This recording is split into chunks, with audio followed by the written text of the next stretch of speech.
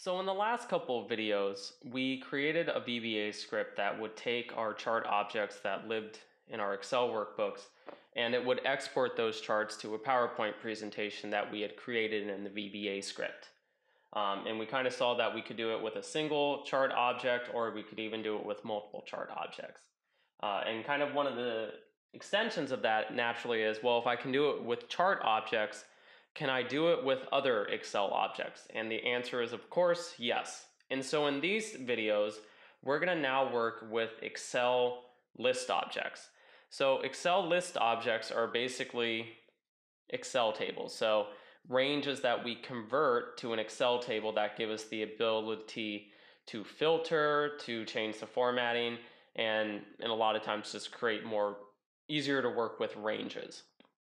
And so in the first video, we're going to work with just a single Excel table. So the goal will be to export this one Excel table on the table's one sheet.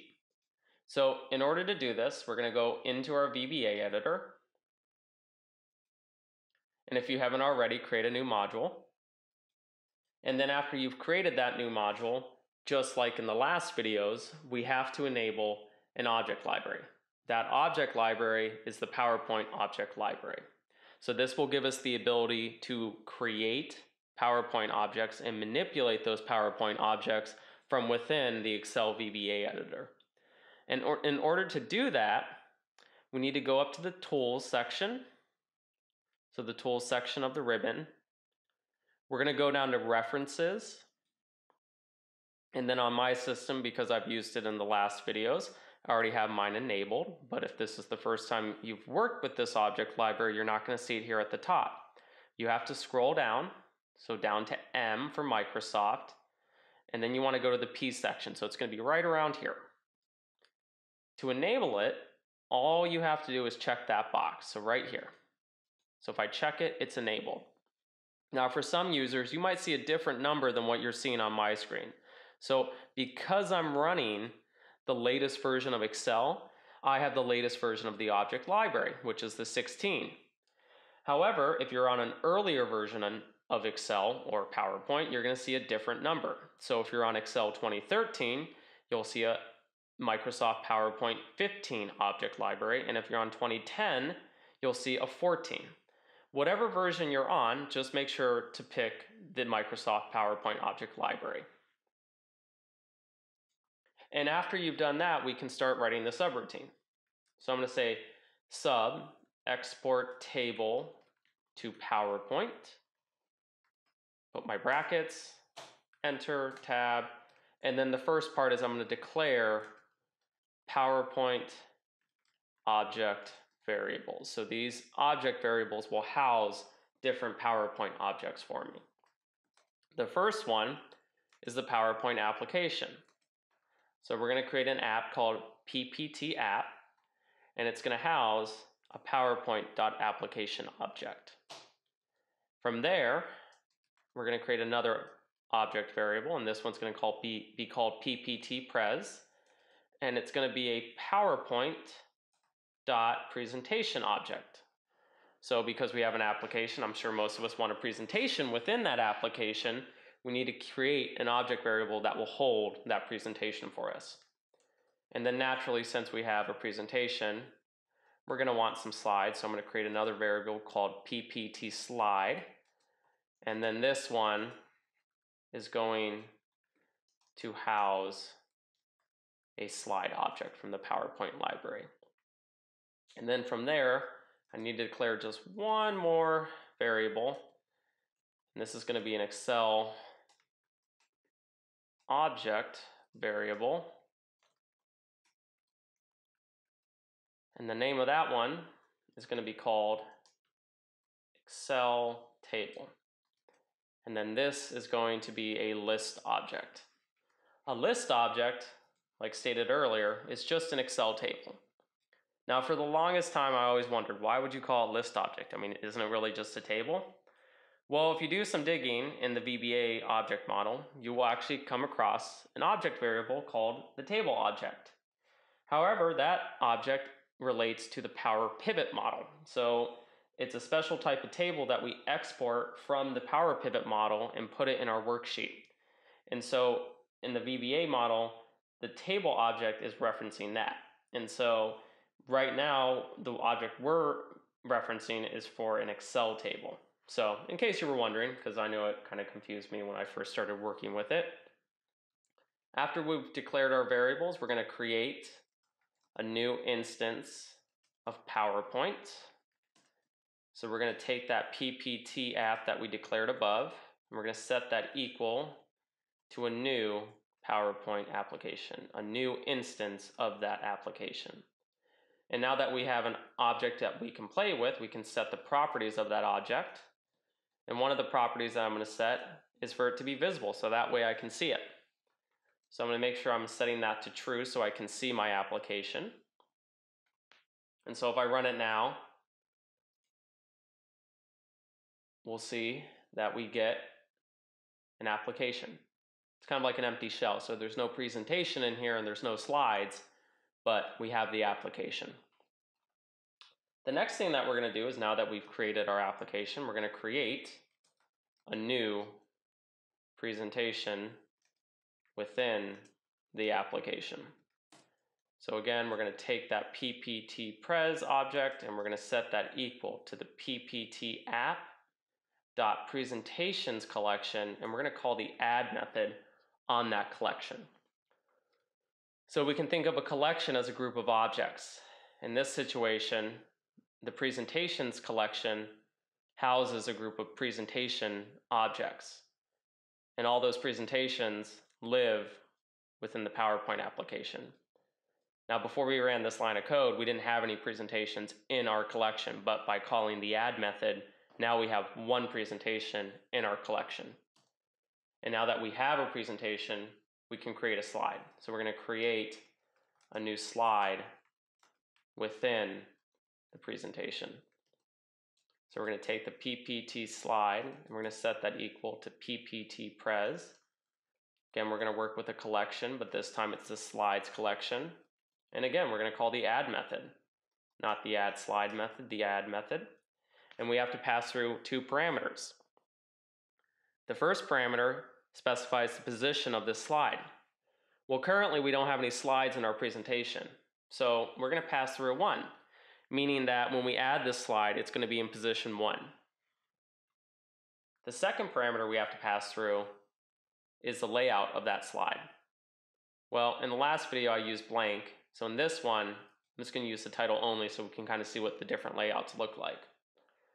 And after I've done that, now I should have a pretty normal looking presentation.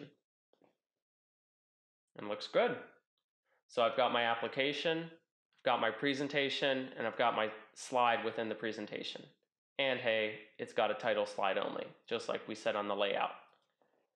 So now that I've done that, I need to create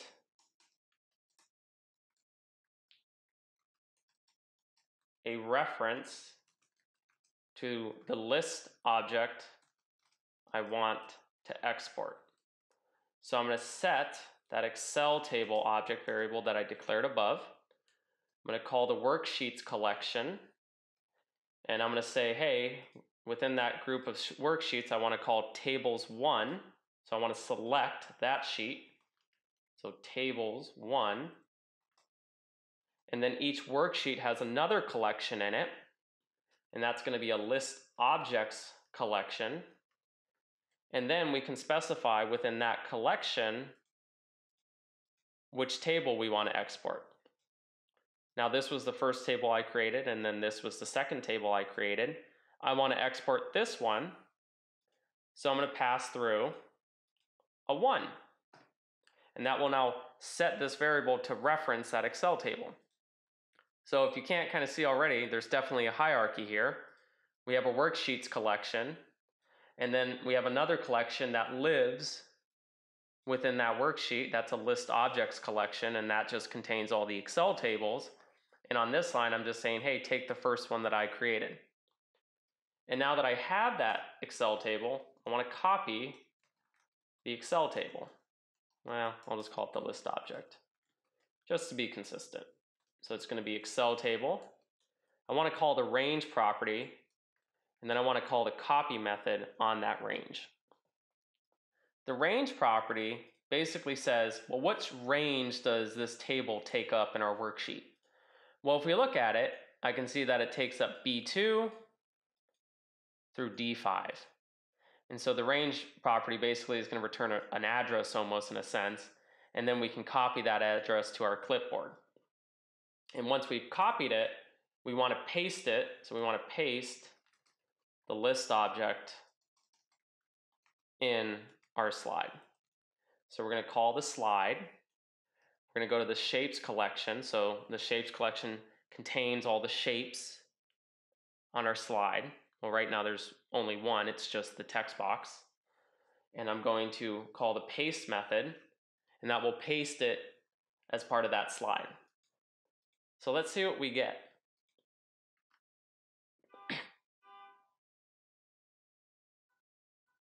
Perfect. So we have our Excel table, and it's now been pasted onto our slide just like we wanted.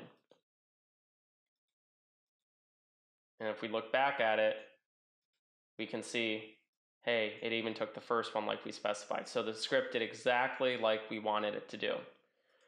I will say, when it comes to exporting any kind of object from Excel into PowerPoint, we can write this script and we can see right here that it worked in this instance. There is a very select few times that you might get an error. If that error comes up, it's more than likely related to the clipboard. And why that error happens is basically the script's running too fast. So when we call this line, it's copying it to the clipboard, but the problem is this never actually finished. And so when we get to this point of the line where we're saying, hey, paste that to the slide, well, it's looking towards the clipboard, but it can't find anything. And so there's a way to fix this problem. We just slow down our script. And how we do that is, I'm going to just do an example, but I would just add this line. So I would say, pause the script for 1 second. And so I call the application object the wait method, and then it's going to be now plus, and then it's the numbers bracket, and then it's 12.00, or colon 00, and then, well, sorry, 01 AM, and then that. And so if I run it now,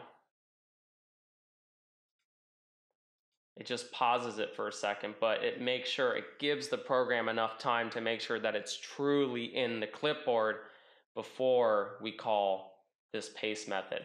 Again, some people run into the issues, other times they don't. I like to tell people just so that way they're aware of it, because it's not very clear what's going on, and it's one of those errors that you have to do a lot of digging to find the answer. So I did the digging for you, so you can just use my solution. So you know, if you run into that, all you've got to do is you've just got to slow down the script. Sometimes 1 second isn't enough. You might have to do 2 seconds, but you shouldn't have to go more than that. But that concludes this video. In our next video, we're going to expand our exporting from just one list object to multiple list objects. So the first part of that video, we're going to export 2 list objects from a single worksheet, so like right here. And then in the second part, we're going to export all the list objects in a single workbook, so the ones that are included on the second sheet. But other than that, you know, if you have any questions, you know, please comment below and I'll try to get back to you. And as always, if you could, please like and subscribe. That definitely helps a lot. But yeah, that concludes this video. See you next time.